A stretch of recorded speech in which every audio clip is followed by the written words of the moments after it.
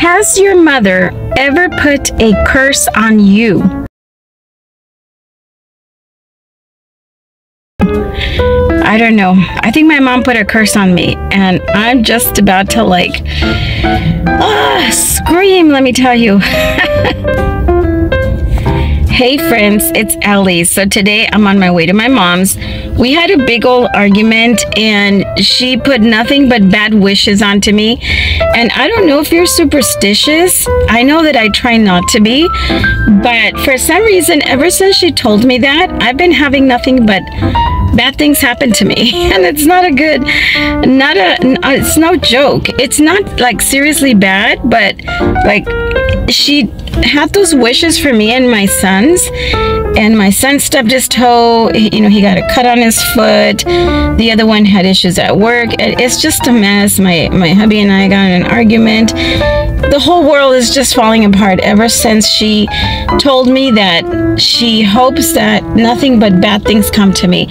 And I'm sorry, you're supposed to love your mother, and I know that I don't want to come on here and badmouth her. She's my mother after all, but how much can you take, you know? I am so sick and tired, and honestly, I'm gonna go there today because it's been like, I don't know, like days, and I just feel like I want her to lift this curse off of me, whatever it is.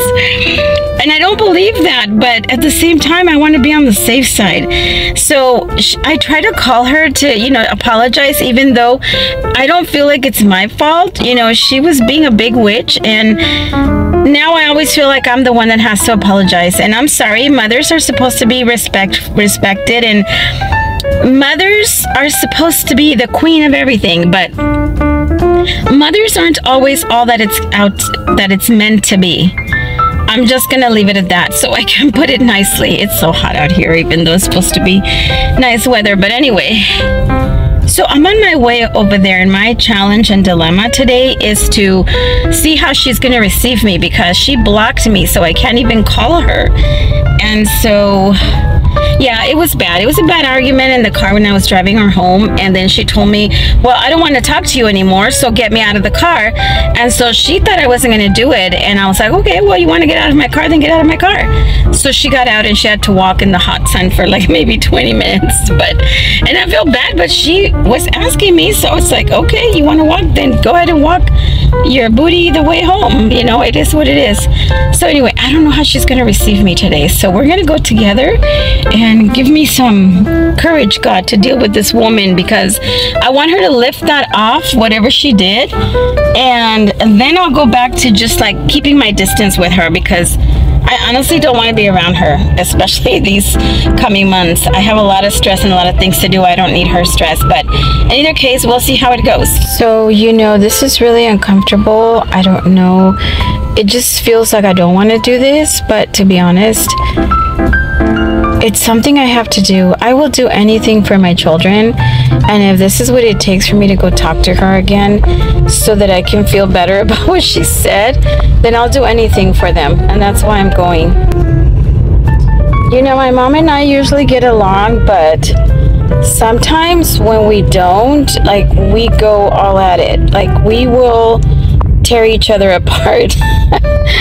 And that's what happened, and it's all because of my brother. She doesn't like it.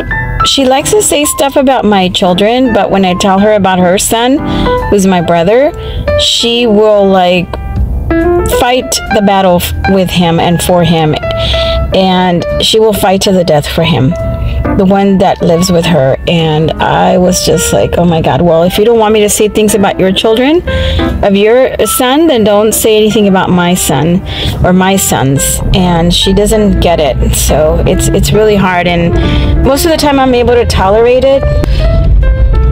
But this time around, it was one of those days where I just was not having a good day. I wasn't having patience with her, and all she does is complain, bitch, and moan, and I just couldn't handle it anymore. So when she started saying things about my sons, then that's when I, you know, kind of retaliated and said something about her son. And it wasn't even something big, to be honest. It was just something about when I told her that, so it's just about my son attending an extra class, and I was kind of like complaining about it. And she was like, well, why do you have to give them all, force them to go to school and give them all this schooling? And I'm like, I'm not forcing them. I just don't want them to be like lazy without having anything to do and just bumming around. And I don't want to, I want them to make more of themselves. And she right away took that as me talking about my brother, because my brother's not working right now.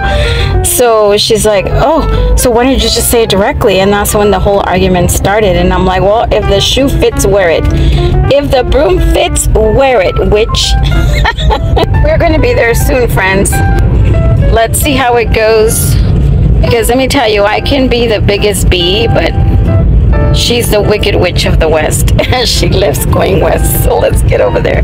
Okay, friends, we are gonna get here. So I'm not gonna put the camera on her face because I want this to be like authentic, but I am gonna have you listen and then we'll talk about it after. Madre, I'm sorry, madre. ¿Por qué viene enojada conmigo? No. Hi, madre. I'm sorry, madre. Que te dije cosas de Luis. This is hilarious. Look at this old style phone that she has. Oh my goodness, I love it. She responded well. I guess mothers are forgiving. I should truly forgive her too. So we went thrift shopping. I found this spooky trying to spook her, and she was like, get that thing away from me.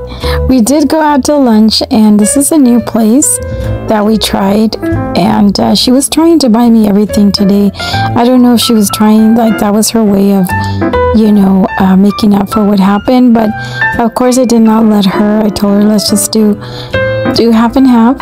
And we did go shopping a little bit at Joann's. We've already seen a lot of these things, so you know, we just kind of perused in there, in and out quickly.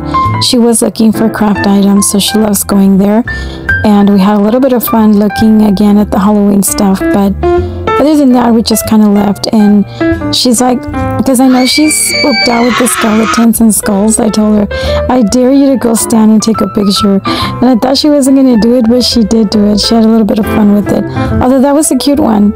And then she said that she wasn't scared of these because they're glamorous. But I'm like, okay, let's see if this is true. And once I put it on her, she's like, get that thing off of me. It was hilarious. But we did have a lot of fun. She likes little craft items and little people like this and little miniature decor and things. I have to say they were super pricey. I think she must have paid like $40 for like these things, like $38 with her senior discount. So we went in and out to Home Goods, and look at this humongous, beautiful gingerbread house. I don't know if you guys want to see any Halloween on this channel. I do a lot of Halloween on Decor, Home, and Lifestyle on my other channels, but here I try to just stay with fall. But if you guys want to just see like quick overview when I'm out and about, we can do that if you guys want to let me know down below, because I feel like sometimes Halloween doesn't do as well maybe in all the channels. I don't know. I've never really, like, I don't know. You guys let me know down below, but this was beautiful. I've been trying to challenge myself to not buy any more Halloween, or to at least not buy the gingies, because they take up a lot of space. But yeah, so I didn't really film much today because, like I said, I was doing more spooky hunting, and I do that more in my other channels, so there wasn't like a lot of time to record much decor for this channel, which in reality you guys like more of my decluttering anyway. But sometimes you guys do tell me that you want to see decor, so I thought I would ask you maybe for like just the holiday season, and then we can go back to our, you know, like first half of the year, which is more of the, you know, regular daily life kind of thing. So yeah, we shopped till we dropped, and it was a good outcome. I have to say, I feel better a lot about it, that we made up. And you know, sometimes it's okay to apologize even though you may feel it's not your fault, because I think it's better for our hearts to do that. And it turned out well, so you know, we had a good day of shopping. And I just have to be careful when she starts talking about my children, and I told her, let's just not talk about our children, good or bad. So yeah, so it worked out okay. I hope that you guys enjoyed shopping with us. Thank you so much for watching. Remember to live well, healthy, happy, and organized. Many blessings, and stay tuned for the next video. Thanks for watching, friends.